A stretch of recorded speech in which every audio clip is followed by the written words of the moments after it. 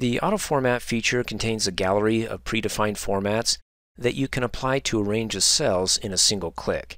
Like I'm looking at this data range here, and if I want to be able to offset the column labels with some fill color, different type of font, as well as the row labels and maybe a number format for the numbers here, well, you can see what's available in the AutoFormat gallery by coming up here on the Quick Access toolbar and right-click on it because we need to customize the Quick Access toolbar to add the command, the AutoFormat command to it.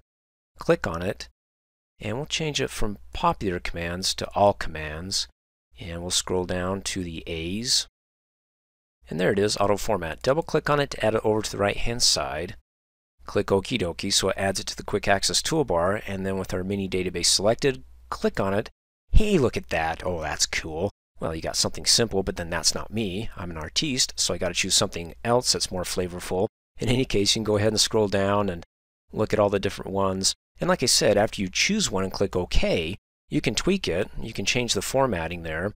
And in fact, you do have some options. So let me click and drag the title bar up. So before you get too far, for any major tweakage, after you click OK, you can do a little bit of preemptive attack here on the number. If you don't want the number format like the currency here for accounting 1 and 3, well, all of the accountings, just go ahead and uncheck it.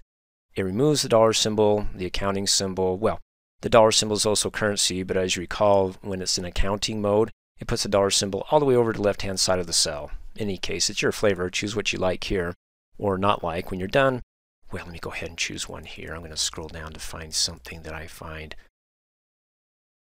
Oh, I'll do this one, Classic 2. Select it, go ahead and click Okie dokie and click off. Oh, that's nice. And like I said, if you don't like it, at least entirely, and you like certain elements, well, you can go ahead and change the formatting. Like if that's a bit too anorexic, the labels here, I can come up here on the Home tab to the font group, make it bold, even change the fill color. Okay, it's got to be a little bit darker to offset that white text, and okay, not too bad. Thanks for watching. Hey, as a quick reminder, if you like my video, please give it a thumbs up. You can also click on me and subscribe to my channel to get notified of the latest videos. And for great specials on my products, please look in the description below this video.